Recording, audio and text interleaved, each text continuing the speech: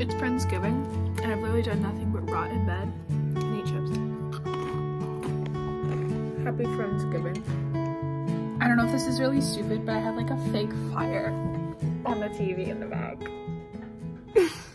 Wear sunscreen, protect your face, kids.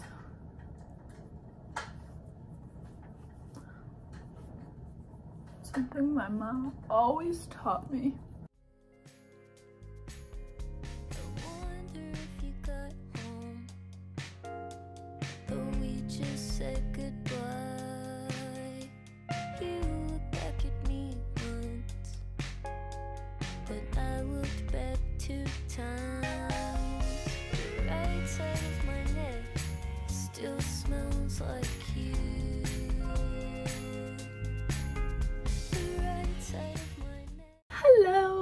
So it's been a really cozy and chill Sunday.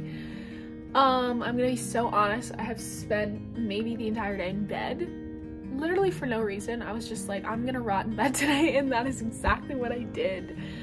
But I got like, excuse me, I got like schoolwork done. I mean, my room is really clean.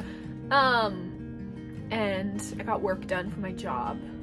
But I was just like, I'm not going to the gym today. I've not left my room today. I was just like not feeling it. For whatever reason, which is okay, I want to listen to myself. I'm in an intense dance program and I go to the gym every day. Like, I deserve a day of off, a day of rest, a day off. But today's Friendsgiving, which I am so excited about. But everyone's out right now because Friendsgiving does not start in a few hours. My friends went to see a production of Heathers. But anywho, they're at that, and then my roommate is with her boyfriend seeing Beetlejuice, which is super cool.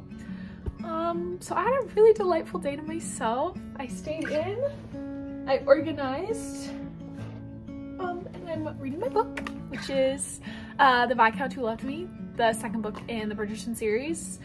I must say I was like everyone else in the world and only heard of Bridgerton when the show came out. This book is so good. The first book I hated. I loved Daphne and Simon's season when I watched it, and I was like, oh my god, I gotta read the book. The book was terrible. Like, it was very, So I was having low expectations for this book, which I thrifted, and then I started it, and it's so cutesy, so enemies to lovers. It's not like the show, maybe like little bits and pieces, but not a ton like the show, which is so fun. So it's a nice different perspective on it, which is so cool. So yeah, I'm just gonna be chilling, getting set up for Friendsgiving when everyone arrives in like an hour, and it's gonna be fun. I got a pie. I can't really cook in my dorm, so I was not able to make pumpkin pie, or I would, but I went to Trader Joe's and I got one, so very exciting. But yeah, maybe I'll continue to finish because I think I want to finish this tonight and start. This is my TBR stack. I'm in the middle of Magnolia Park's book 2, Daisy Hates, but I wasn't really the hugest fan of it, and it was also a lot for me to process late at night because I'm tired and I feel like I don't have enough of an attention span for it. So maybe during break, holiday break, I can.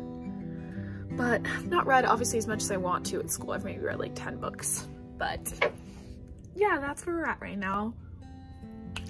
I'll see you guys in a minute. Duh. So cute. Happy Thanksgiving. Yay. Yay. Now we got Screamagers. Just kidding, they're playing a game. Happy Friendsgiving. Happy Friendsgiving. Oh. Ah! Oh my goodness. No. Do you want to tell the vlog what we're doing, Beanie? We are playing photo roulette. Wow. I don't like this game. It's Evie. This is Evie's. That's Evie's board. It's her